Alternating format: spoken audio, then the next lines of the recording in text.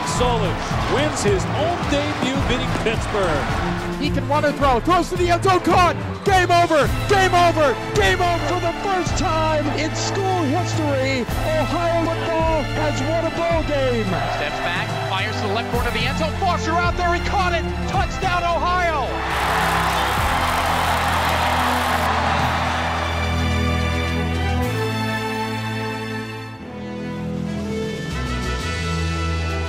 Number 2, September 9th, 2005, Peden Stadium, Ohio 16, Pittsburgh 10 in overtime. It was Game 2 of the Frank Solich era and his Peden Stadium debut. The Bobcats lost at Northwestern in Week 1. Pitt had 8 wins, lost to Utah in the Fiesta Bowl, and finished 25th in the country in 2004. The Panthers were ranked 25th in the preseason and fell to Notre Dame in their opener.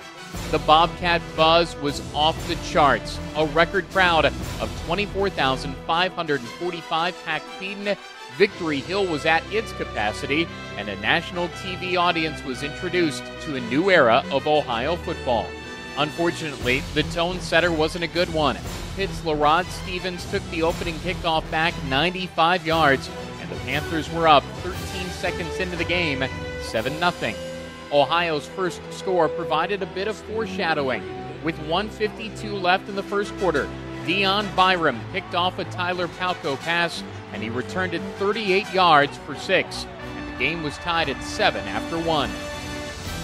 It turned into 10 unanswered points with the second quarter's only score. With 2:32 left, Brooks Rossman capped a 17-play, 76-yard drive that took 7 minutes and 3 seconds. His 21-yard field goal gave Ohio a 10-7 lead it took into halftime. 7 punts over the course of the third and most of the fourth quarters led to Pitt going for it on 4th and 1 at its own 42 at the 5-minute mark.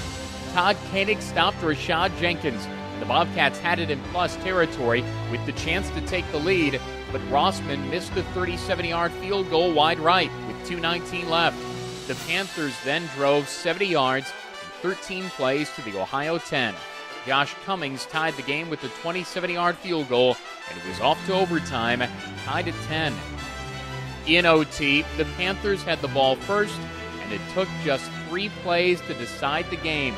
Ramon Kirkley ran for no gain and 6 yards. Then on 3rd and 4 at the Ohio 19 came one of the greatest plays in Ohio football history. Palko, 2-step drop. Ohio blitzes. Pass intercepted by Ohio. Coming the other way is Dion Byram. One man to beat is Palko. He won't get him, and Byram will take it to the end zone. The Ohio Bobcats celebrate their first win under Frank Solich as the students storm the field at Peden Stadium. Dion Byram got them their first 7 points. He got them their last 6, and Ohio in overtime defeats Pittsburgh 16-10. It was Byram's second pick 6 of the night, a feat that wouldn't be equaled until Travis Carey turned the same trick in the regular season finale of 2013.